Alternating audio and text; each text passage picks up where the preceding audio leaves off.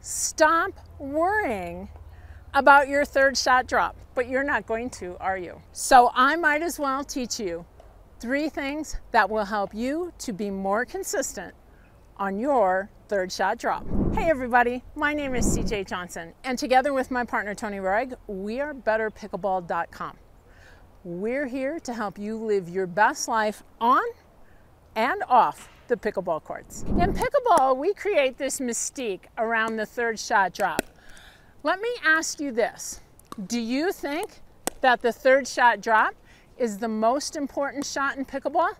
Put your answer down in the comments below. So in terms of consequence to your score, the third shot is not the most important shot. We're gonna save that shot for another video. In this video, we're gonna get into the things that you need to do to make this shot more consistent. So there are 3 pieces to every single shot, not just the third shot, every shot that we play. There is the shoulder to the paddle. That's piece number 1.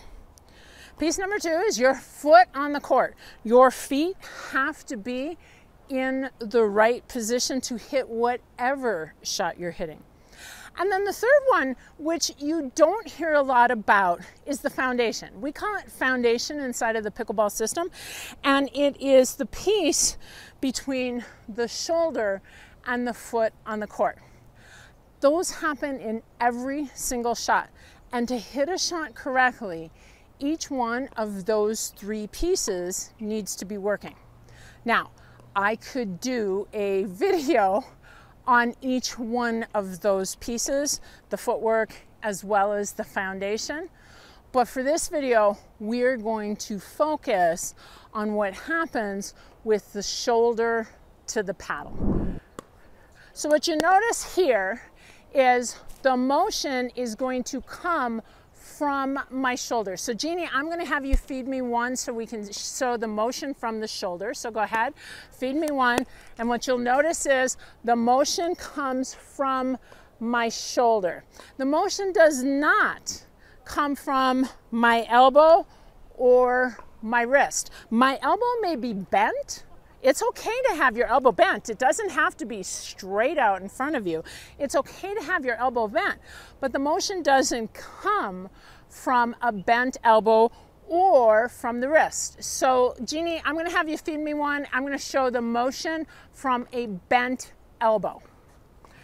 So if I'm here, I don't want the motion to come strictly from the elbow. That's going to change the face of the paddle, and on that one, the loft was way over Jeannie's head, okay?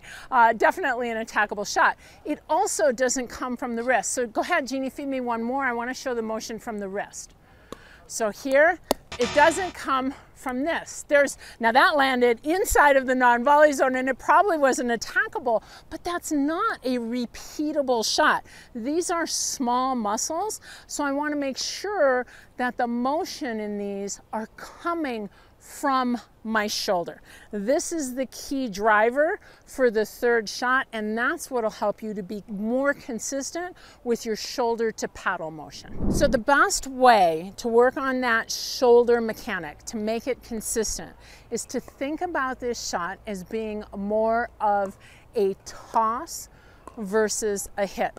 So a great way to start to understand this concept and to really feel what it's like is to take your paddle out of your hand. So Jeannie, put them off to the side so we don't step on them. And what we're gonna do is we are gonna start here. We're gonna start at the non-volley zone. And the reason that we start here is because the motion is essentially exactly the same no matter where you are between the NVZ and the baseline. The follow through is just a little bit bigger. By starting here at the non-volley zone and getting that feeling of the toss so that we know that the swing is coming from the shoulder will help us to create the correct feel so that as we move further away, it becomes more automatic for us. So we're gonna go ahead, Jeannie, and toss the ball. I'm gonna grab the ball. I'm gonna toss the ball back to Jeannie. And what I really wanna feel here in this toss is I wanna feel this coming from my shoulder. You're gonna notice I'm not doing this. Jeannie's not doing that either, right? That feels strange if you do it with your arm or if you do it with just your wrist without your shoulder moving. It's very hard to be consistent that way. So here, all we're gonna do is just simply toss. Now, what I can do again is I can take a couple steps. Jeannie's gonna stay where she's at, or she's going to stay there, and I'm gonna take just a couple steps back, and all I'm going to do is I'm now gonna do the same thing. So for me to get it all the way to Jeannie, I have to make a bigger toss.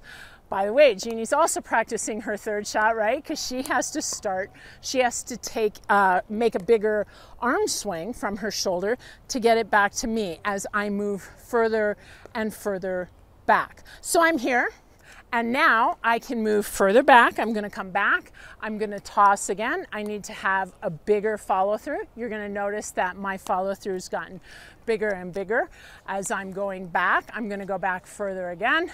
I'm getting closer and closer to the baseline. All I'm simply doing here is I am tossing the ball back to Jeannie. And that always comes from my shoulder. So I'm here, I'm tossing the ball, it's coming from my shoulder. So start first with the toss. All right, now we got our paddles back. I let Jeannie have her paddle back too. And what we're gonna do is we're really gonna do this same exercise, but we're using our paddles, and we're really focusing on the motion coming from the shoulder. Again, your arm, it's okay for your arm to be bent as long as you're not driving, you're not making the motion from the elbow or from the wrist. We're focused on the shoulder. So let's start with some dinks, Jeannie. So she's gonna go ahead and she's gonna feed me. And what I'm really focused on is I wanna hit a couple nice solid dinks here. And what I'm really focused on here is the motion coming from my shoulder. Now, as we do this, I'm gonna start to take a step back. And this is just a practice drill. This is not something that you're necessarily doing on the court. I am trying to just keep this motion. I wanna keep the feeling like this, just consistency, right? I just wanna be consistent. My follow through is getting a little bit longer as I get further away from the net, but I'm trying to keep this stroke consistent and coming from the shoulder. So go ahead, Jeannie, feed me here. So Jeannie's feed me here. Not quite as consistent on that motion. Gotta move my feet, maybe a little elbow there. Woohoo! Jeannie's really challenging me, right? So this is, as I'm moving around the court, these are all drop shots that you're gonna need to use from any place on the court. So really here, you're not just practicing your third shot drop, which would be the one back at the baseline. You're practicing how you would drop from the transition area. So again, for this drill, start here, get comfortable with this, and then move backwards. As you move backwards, make sure you're not dragging your feet. Make sure that you are on the balls of your feet moving. All right, now what we need to do is you need to have the right shot in order to get consistent. You need to be selecting the right trajectory for your shot. And too often players think that the right trajectory is a trajectory that skims the net. What you're gonna notice is I'm back here. You'll see over by Jeannie, we've got a bright orange target down on the ground, but obviously in between the two of us, we've got that net that we have to get over. So in just a second, Jeannie's gonna give me a feed, and I'm gonna show you what I see most players doing.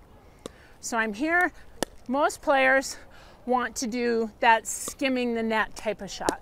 They're looking for that low trajectory shot because they think that that low trajectory shot is what will make the shot unattackable. Here, and I'm trying to skim the net. Jeannie, help me out if you would. Let's show players, I think most players think that they only have about half a paddle head to clear the net. So come on up to the net, put your paddle so it's like half a paddle head to the net. Most players think that that is what they are trying to do in terms of skimming the net. At most, they think they have a whole paddle head, so bring it up just a little bit higher. At most players think that that's what they're aiming for. And that is really not true. When we're hitting a third shot, go ahead, Jeannie, you can go back to where you were. When we're hitting a third shot, we want to put a lot more loft on the shot because the more loft we have, the easier it's going to be to get to that target. So I want you to think about what we just did in terms of the toss. Hey Jeannie, will you throw me a ball, knock me a ball back here? And we're gonna do the toss. If I am trying to get to that orange target, I'm not going to take this ball and just throw it like a bowling ball. That doesn't make any sense. What I'm going to do, can I have another ball, Jeannie? What I'm going to do is, if I'm trying to get to that target, I'm going to take my toss and I'm going to loft. Even though that didn't go over, that had the right shape. I lofted that shot, and I have a better chance of getting to the target if I have loft on that shot. We're so afraid of being attacked that we don't add enough loft to the shot, to the third shot, to get it over. And the first step in becoming more consistent is get the shot over. Even if it's attacked, get the shot over the net. After that, we can work on the amount of energy that's in the shot. We can reduce the energy that's in the shot once you have that feel, and that's what'll make it less attackable. But the first thing you have to do is create the right trajectory to get it over the net. Okay, Jeannie, let's show them what that looks like.